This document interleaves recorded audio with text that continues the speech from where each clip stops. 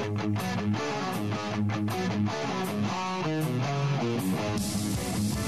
'em up, boys.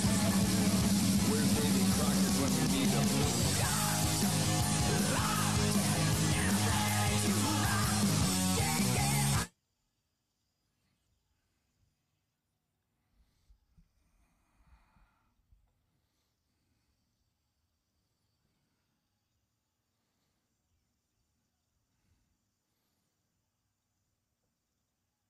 And coming to you live, this is Lock and Load. This portion of the show is brought to you by Aero Precision. For over 25 years, Aero Precision has paved the way as a leading manufacturer of American-made AR parts. Aero Precision caters to the rifle builder by engineering quality receivers, handguards, and other essential parts. Aero Precision's added enhancements create a smooth build process from start to finish for beginners and seasoned builders. Whether this is your first rifle or your 50th, Aero Precision offers everything you need to make a quality AR at an affordable price. Check them out at aeroprecisionusa.com. Let's talk about the St. Louis couple, the McCloskeys. They're the ones in the video at the very nice house referred to as the Palazzo-style house, which indeed it is. They're the ones that were brandishing weapons at what is being termed as protesters.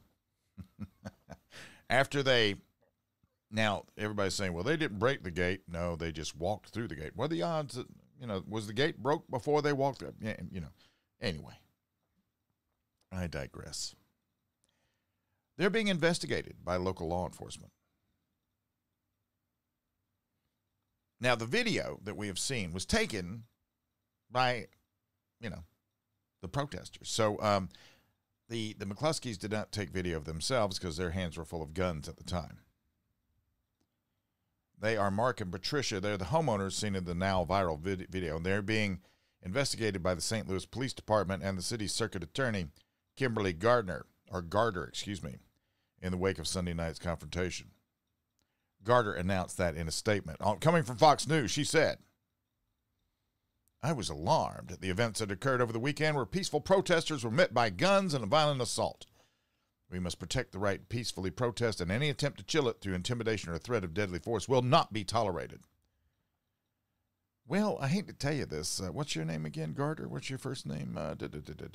Kimberly. Well, Kimberly, listen to me. There's other parts to this, but here's the main thing.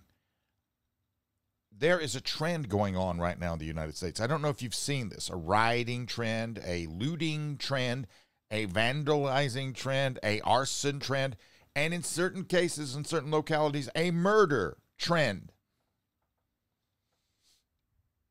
This didn't just start the day they decided to go and hit your mayor's house, because that's where they were going, right? They were going to the mayor's house.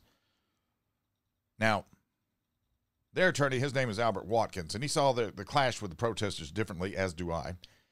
He said, under the Missouri Castle Doctrine, a person has the right and has the absolute unmitigated right to protect his or her castle or family while on their property. And in this particular fact situation, you have individuals who are acting on private property, trespassing as lawbreakers onto private property, damaging and destroying private property, and acting in a threatening and hostile fashion, such as to give rise to what any human being would consider to be placing them in a position of abject horror, and certainly in a position of feeling in fear of imminent harm. Now, apparently there was something, the McCloskeys were in the house initially before the video starts, and they did not arm themselves until they breached, till they came onto private property. Listen, snowflakes, listen to me real good on this one, okay? In a gated community, there are no public sidewalks. There are no public streets. They belong to the community. The community is an island in the middle of all the chaos. And that's what that was. So when they were on the sidewalk, they were still on private property. I'm almost certain that's what they're told anyway when they're buying a house that must cost $4 or $5 million. Mr. Watkins insisted his clients did not arm themselves until they entered the private property. He said they didn't sit on their front stoop with guns. No firearms were on them at the time that they were as property owners standing in front of their home. It was not until they were in a position of seeing and observing violence, recklessness, and law-breaking and knowing that the police were not going to be doing anything. Well, we've seen that quite a bit, haven't we? Defund the police. We've demoralized them. I mean, they're not going to calls. They wouldn't have gone to this call. I don't know what it's like in St. Louis. Definitely, it's a good thing this wasn't in Atlanta, I guess, huh?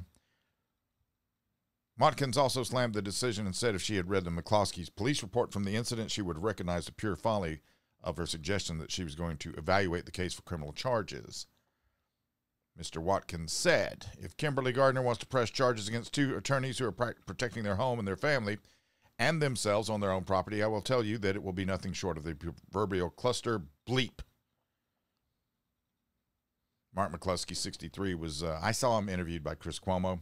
He sort of took Cuomo apart at the seams, but you know what? Everybody takes him apart at the seams because he's Frito. Now, the protesters, on the other hand, these were a different sort of group. Some of them were wearing body armor. One person pulled out a couple of loaded pistol magazines and sort of smacked them together in front of looking at Mr. McCloskey and said, "You're next." And listen, in order to pull a gun, you have to be in imminent threat or feel in imminent threat of bodily harm or death. I don't know what it is like in St. Louis. Here in South Carolina, if I point a gun at somebody, that's a felony. So I have to be in a certain set of circumstances. And if somebody's out there and they're telling me, the other thing he said they were threatened with their lives being burned down. Mr. McCloskey was told, I'm going to kill you, your wife, and your dog and burn your house down. Okay, well, with the track record these people have set up across the nation, when they tell you what they're going to do, right, you probably should believe them. Now, the crowd got angry when Mr. McCloskey told them to leave their property, but Daniel Schuler, a photojournalist who said he witnessed the encounter, described in an interview how the situation went to another level when McCloskey grabbed the gun. The McCloskeys called the St. Louis Police Department shortly before 7:30 p.m. They told arriving officers they heard a commotion and observed a large group of subjects forcefully break an iron gate marked with no trespassing and private street. Now, I know that people think signs don't mean anything, and that sign was as good as any gun-free zone sign, apparently, and I'm sure the McCloskeys understand that. Now, the video shows them walking through the gate. Now, I don't know if it shows. There's certain people saying that it was damaged at that time, and then others are saying it was not damaged. I haven't seen it, so I don't know. Once through the gate, the victims advised the group that they were on the private street and trespassing and told them to leave. The group began yelling obscenities and threats to harm both victims. When the victims observed multiple subjects who were armed, they then armed themselves and contacted police. Now, based on the couple's account, police called the incident a case of trespassing and assault by intimidation against the protesters, which makes them, by the way, not protesters. A protest is where you got a sign going, you know, no justice, no peace, Black Lives Matter, let the brothers go, whatever it is. That's a protest. You don't show up to a protest in body armor. At least maybe in Venezuela, if you're not in Venezuela or Russia or, you know, one of these nice Central American countries where really bad things happen. Watkins had previously said the protest was largely peaceful and the pair did not bring their guns outside until two men in particular, both of whom were white, started menacing them.